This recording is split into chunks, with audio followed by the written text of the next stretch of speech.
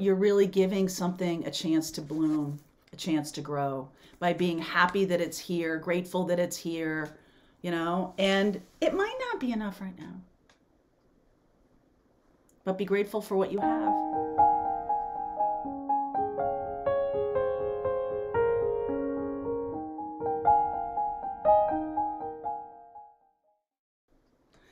Hey everybody, welcome. How are you doing? How are you doing? I love, love, love your comments. These morning message readings I'm doing that I have been doing for probably a year now.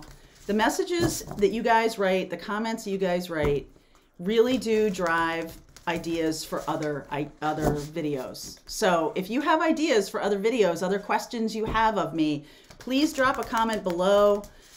We've been talking this journey for a long time now, and I'm interested to see where you are and what's going on with you. So drop a comment, let me know what's going on. Feel free to like, subscribe, and share if you like my comments. Some of you have watched for a long time and haven't subscribed. I'm like, what? Anyway, so give it a subscribe. Okay, thanks a lot. Let's see where we go. Tonight we are doing a live Q&A on the North Node and South Node. You can jump on that if you like, ask questions, ask your questions. I put up 2 videos over the weekend. It shows karmic path. This is a piece of the spiritual blueprint, which I'll be talking about later in the month. All right, so if you want to prepare yourself for that spiritual blueprint class, it's great to get in the know about North Node. Link is below for the Q&A sessions and the spiritual blueprint class. All right, what's going on today, my darlings? What is going on today? Oh, your greatest joy pollinates the world. I love that card. Bloom where you are planted. Wow. Polish your mirror for perfect clarity. I just feel like this is saying to me, you have everything you need right now. It's all with you. And it doesn't mean that there aren't other people in your life or places to go, things to do, places to see. It doesn't mean that. What it really means is that this is more of a mindfulness kind of exercise where what do you have right now around you, and being grateful for the things you have. Gratitude for my house, gratitude for my friends, gratitude for my job, gratitude for my work, my connection to spirit, gratitude for my health. All of these things, it is a little bit about standing in the place that you are in. And especially, I think especially, you know, it's one thing to do that when you're really enjoying the place you're in. If you're not enjoying the place you're in, or you want to continue to grow, this is the challenge, to embrace the space, all right? Embrace the space that you're in, regardless of how you feel about it, how you've labeled it. Have you labeled it a positive? Have you labeled it a negative? This, where I am, is terrible, blah, blah, blah. If you keep saying that, it's going to continue to be true. You get me? So the more you can see the beauty in wherever you are, regardless of what's going on, that is a huge spiritual gift, challenge. It is a huge spiritual tool. Radical acceptance of where you are, regardless of what it looks like to other people or what it looks like to you even. Because, you know, I've seen that meme about like the job you have, you know, maybe you hate the job you have, but somebody else would love that job, right? Like there's some inherent goodness in every single space, even in grief, even in difficult circumstances. There is, I mean, obviously I'm an optimist, but that's the kind of challenge you're being asked to embrace here, is find the good in every single moment. And that's what you will cultivate more of. If you're only finding the bad, you're inviting more bad. For the very simplest, most basic thing. If you're focused on that, that's what will persist. If you're focused on expansion and joy and abundance and love and all those things, if you're focused on that as a high vibration positive, that will show up. Okay, the most basic manifesting tool you have is your gratitude. So that's being asked of you right now, is to embrace where you are, flip it around on yourself. If you want to write down like all the things that are going on right now in a neutral way, right? Let's use our coming up, our Aquarian energy. We're moving into Aquarius later this month. So use that Aquarian energy to kind of distance yourself. We do have a full moon in Cancer coming up, and that is about releasing those feelings that are holding you back, or releasing any kind of negativity, and instead nurturing and being loving to self is the thing you want to do. So let's start there. Let's start there. Let's embrace what we have. And then more and more and more. If you are hating on your bank account, if you're hating on money, money doesn't go where it's hated. All right? Money does not go where it's hated. Page of Swords, Page of Pentacles. Oh, yes. 5 of Wands, the World. I like this already. We're talking about abundance for a reason here. King of Pentacles, the Moon, Ace of Cups. All right, I'm messing this up already. 7 of Pentacles. 7 of Pentacles. Page of Cups. Look at all this page energy and the ace energy, star. There's the Aquarian energy. The healing energy is coming in. Page of Swords, messages trying to come through. Page of Pentacles, please learn some new skill set. I had definitely yesterday when I was talking about journaling and things like that, it was interesting that I got some comments about, what am I supposed to write in the journal? You're supposed to write your feelings. Your feelings are your roadmap, okay? And how does that work? Your feelings are showing you, am I in alignment? Am I out of alignment? If I don't like where I am, then you're actually out of alignment. Okay, so embrace what you have joy in what you have, and ask the alignment to come in. So that's when you shift, all right? That's when you shift out of things that are problematic for you, or feel scary for you, or something like that. So learning new things. Be open to learning a new way. Be open to journaling. Be open to meditation. Meditation will change your life. 12 minutes in the morning, 12 minutes at night. The most important 24 minutes in a 24-hour cycle. Okay? Carve out the time. Commit to yourself. If you're trying to manifest, the biggest thing that's going to change that is learning how to meditate. Okay? The biggest thing that's going to change that. In February, I'm going to start working on teaching meditation, I guess is the right way to put it. I think that's at the core of the whole thing, because I know from my own experience, it changes your life.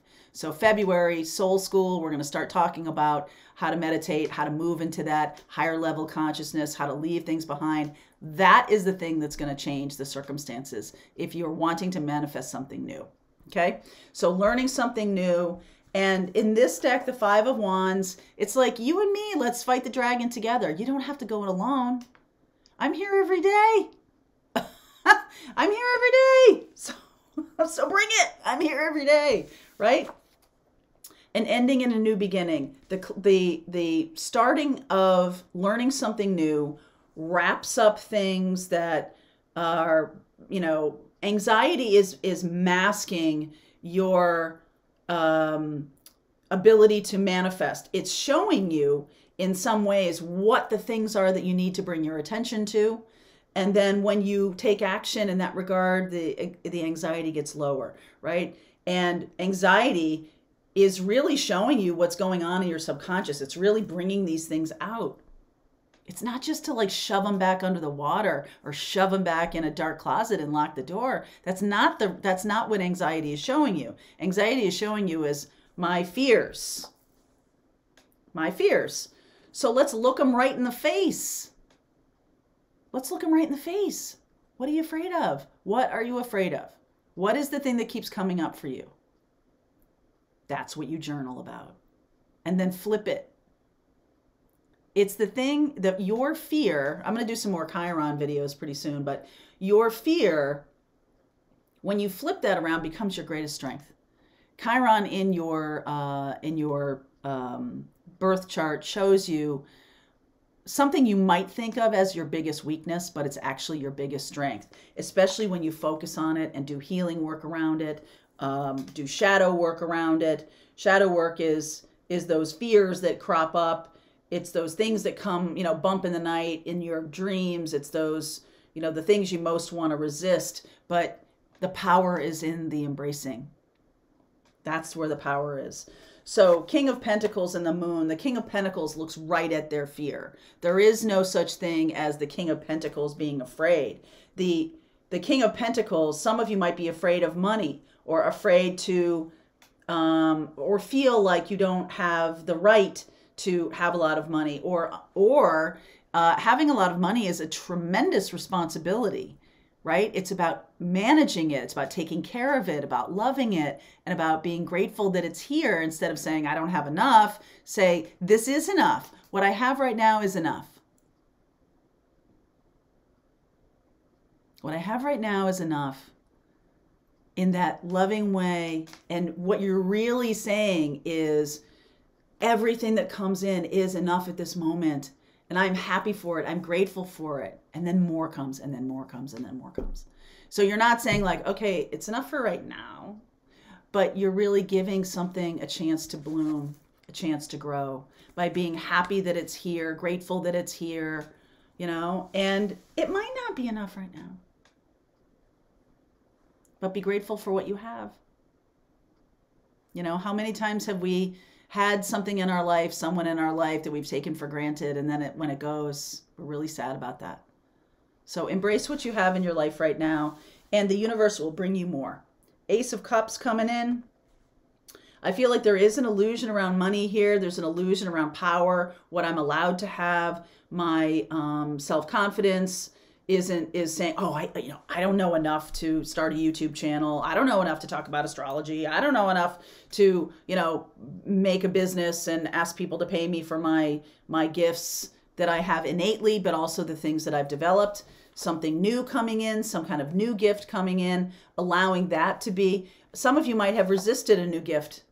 Okay, some of you might have resisted mediumship, right? I remember after my mother passed away, and I was opening up to that mediumship gift about speaking to those who have passed away. And my mother showed up a couple weeks after she died and immediately shut it down. I'm like, nope, not doing this.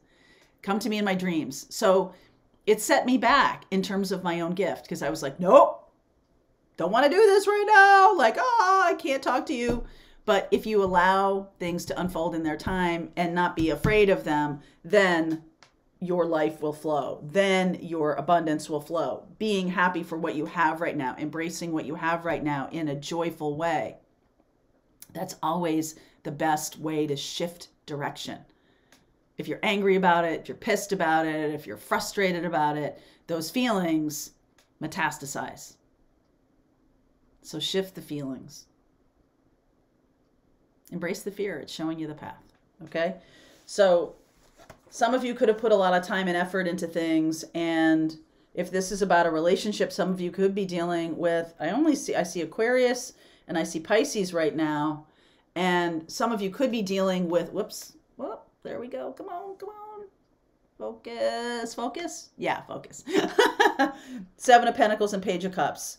Some of you could be doing this kind of work. I do feel like, focusing on the new, focusing on the new information coming in, focus on your own generosity, your own, thankfulness and everything like that. And then I feel like you have helpers coming in here. Look at this. So you see how you're fighting there, that Five of Wands, but there's a helper, right? You are in union, creating union for yourself by embracing this gratitude. There's a helper here. Someone is coming in to bring new information to you, new stability, maybe offering you a new job, maybe offering you something new. This person could be somebody who has a lot of money or has a lot of stability, and they're teaching you by their own how they have learned to create money, which is a lot of the things I just said to you about how to create abundance. It definitely stems from being grateful for what you have, no matter what that is, and opening up to things that you may feel are beyond you. You may feel like you don't have enough awareness of tarot. You may feel like you don't know about what your path is. Watch those videos I did over the weekend. What's my karmic path? Okay. And all of these things are coming in order to heal. Star energy here is about healing. So I'm going to continue on with this, but this does feel to me about like getting in alignment to bloom where you are, embracing where you are in the moment, having gratitude for it, and then you're able to see things more clearly. Polish your mirror for perfect clarity. I'll read you this bloom where you're planted in the extended. I'll keep going. But I do see Aquarius and Pisces. I want to clarify one thing. This Seven of Pentacles, because the King of Pentacles coming in could be a person offering you some kind of new job or new opportunity or new relationship. Seven of Pentacles. The Five of Cups, the Ten of Wands, the Nine of Wands, and the Ten of Pentacles. Oh, yeah. Okay. So by doing this work, by walking this path, by embracing your fear and seeing why you're afraid. Why am I afraid of this thing? Why am I afraid of money? Why am I afraid to take this step? Why am I afraid? That's this person will come in, this King of Pentacles will come in and make a new offer that will help you move on to the next level. So if you have been having regrets about the past, feeling overwhelmed, now you're starting to see your patterns, you're starting to see these things. That's the thing. This is like the turning point to going toward abundance, going toward a new opportunity. It is being grateful. It is not resisting the path and feeling like, ugh, this is a terrible place to be in. It really is about embracing what you have right at this moment. Okay, so that's what's being asked of you here. So I will continue on. I will look at Pisces and Aquarius. That's what's showing up right now. All right, so if you want to continue on, the link is below. The links for classes are below. If you're part of Pathfinder's group, the rest of the reading starts right now.